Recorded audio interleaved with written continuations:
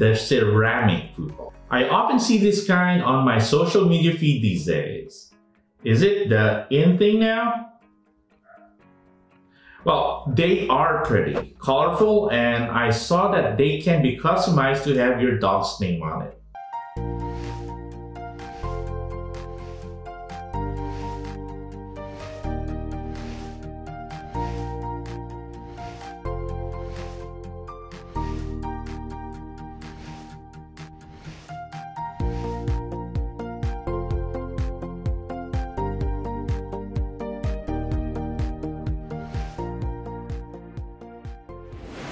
Hi, this is Dog Coach Francis and welcome back to my channel. I was in the pet store the other day, and while I was waiting for my turn to pay, I noticed it had an area for displaying dog food bowls. And there were a lot of kinds, colors, and sizes. This got me thinking, is there the best kind of food bowl? Are they actually the same? Let's talk about each one of them. But first, please don't forget to click on the subscribe and notification buttons. Food bowls are actually more important than we think, along with food, leash, collar, crate, shampoo, and other stuff. The food bowl is as essential. Our dogs use this every day, twice, sometimes 3 times or more. How did you choose your dog's food bowl? Did you just grab the nearest thing you saw at the store? Let's start. The stainless food bowl. Is this the one you have at home?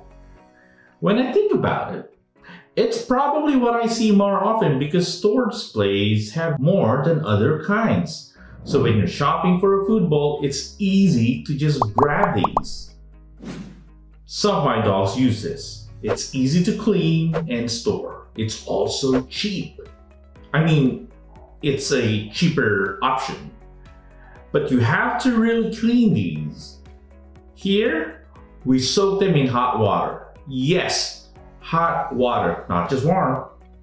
Sometimes we steam them. We know if these bowls are clean when you run through your hands or fingers and you just hear that sweet squeaky sound. Next, we have the plastic food bowls. These are also one of the cheaper options. It's lightweight and easy to clean. My issue with them is they are not as durable. They tend to easily accumulate dirt. Dogs can easily chew on them, and that's it. A plastic food bowl was actually my Labrador Sophie's first. It had chew marks everywhere. Amazingly, I can remember how it looked like. It's light blue with container for both for water and food. And yes, chew marks on all corners. Now that I think about it, it might have been her favorite chew toy. Another one is the raised food bowl.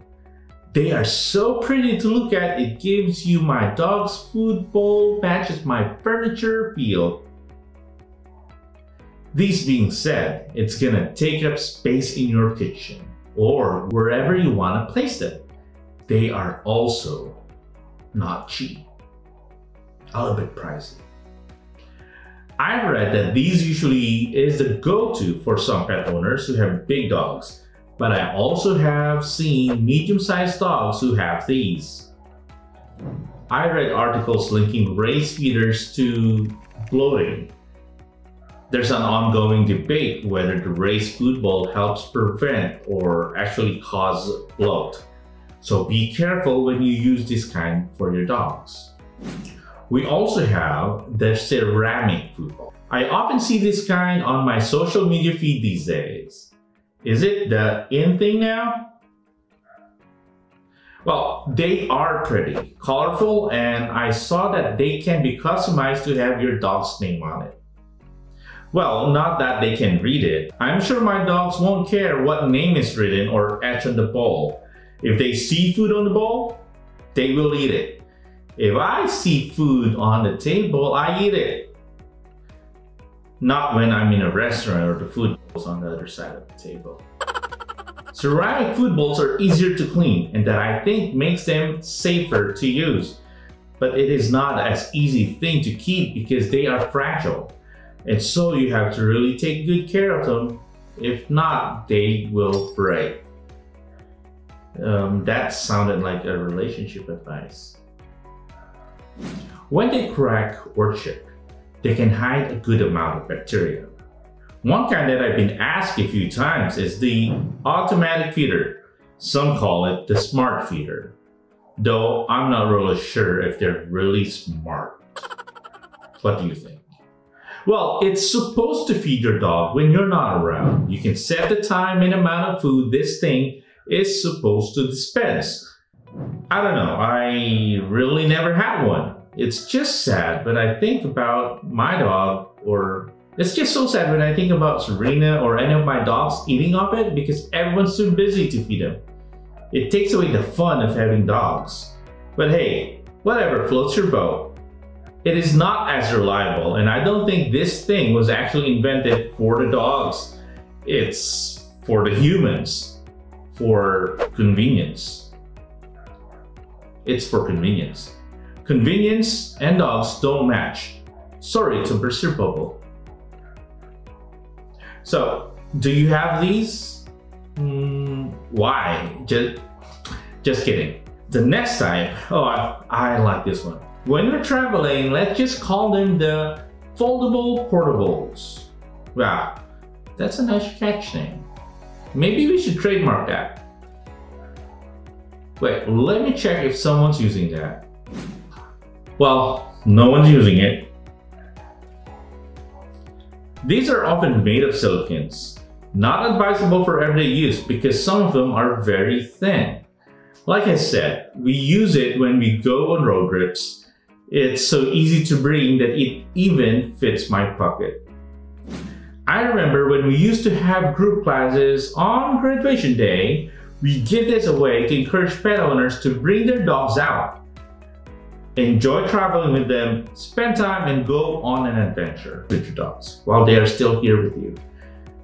I miss you. I miss going on road trips. I miss Sophie and Poe and Eno. Let's get this over with. Last on my list is the slow feeder. There are dogs who can finish their food in 1 or 2 seconds. They really don't eat, they just inhale the food. And this is very, very dangerous. This can cause bloat. Again, read about bloat, ask your vet about it. I've heard heartbreaking stories about it. There's one more that I'd like to add. The no food bowl. Yes. Don't use the food bowl. Hand feed your dog. We use this when training dogs. This teaches the dog to respect the hands. You know what they say, don't bite the hand that feeds you. This goes for humans too. Don't. Just don't. No, but seriously, you can hand feed your dog, especially when training them. I'll probably make another episode on this.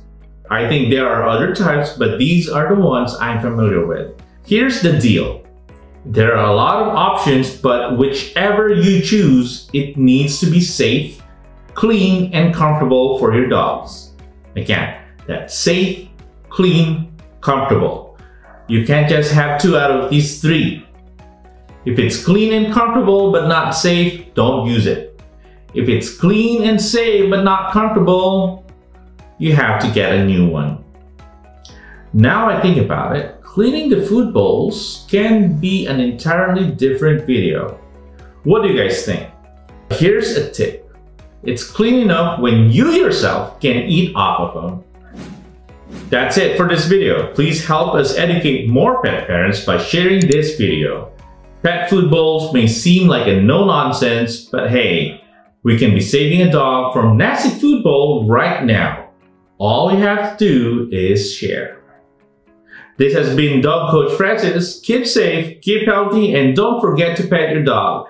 I'll see you on the next one.